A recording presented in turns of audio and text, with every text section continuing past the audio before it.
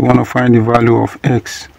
So we have 3 raised to the power x minus 1 multiplied by, we simplify this to be 3 raised to the power 2 into bracket 2 minus x equal to 1, and this is given us 3 raised to the power x minus 1 multiplied by 3 raised to the power 2 into bracket 2 minus x equal to 1.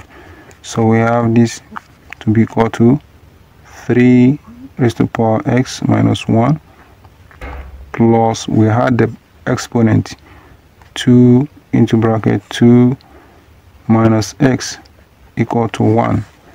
So this is given as 3 raised to the power x minus 1 plus 4 minus 2x equal to 1. So we now have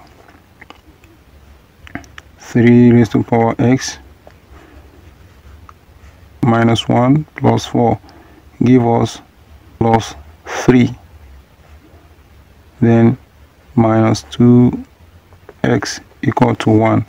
So my x minus 2x give us 3 raised to the power 3 minus x, which is equal to 1, and we can write this as 3 raised to the power 3 minus x equal to, this gives us 3 raised to the power 0.